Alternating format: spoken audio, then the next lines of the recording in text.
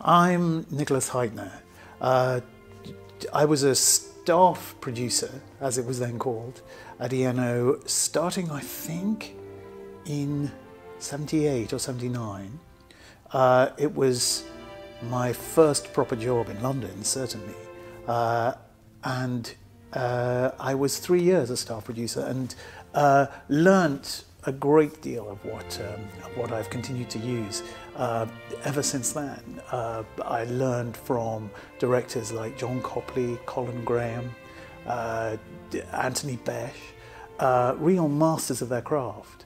And I learned to love opera and at least to start to understand how opera worked. And that I ascribe to wonderful conductors. And when I have directed opera subsequently, it's from genuinely great conductors like Mark Elder, Roger Norrington, Charles Mackerras, Antonio Pappano that I've learned most of what I know about music.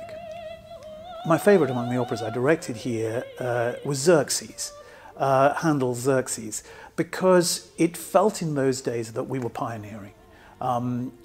Charles Mackerras, who was a pioneer in so many different parts of the repertoire, did as much as anybody to bring Handel to the wider public. And it's been an enormous pleasure in the decades since 1985 to see Handel become one of the mainstays of the repertoire, which he certainly wasn't back in the early 80s. If you work as a director, as I do, I think the time you enjoy most is the time in rehearsal. What I really remember with great fondness about the Coliseum are those rehearsals that happen with the orchestra in the pit, virtually nobody in the auditorium, and you honestly think that you're in a position of unparalleled privilege, this extraordinary music making going on, this vast number of people who are really devoted to and really expert at and really talented in the thing they do, and you're sitting in the auditorium and you think they're doing it just for you, and that's a huge kick.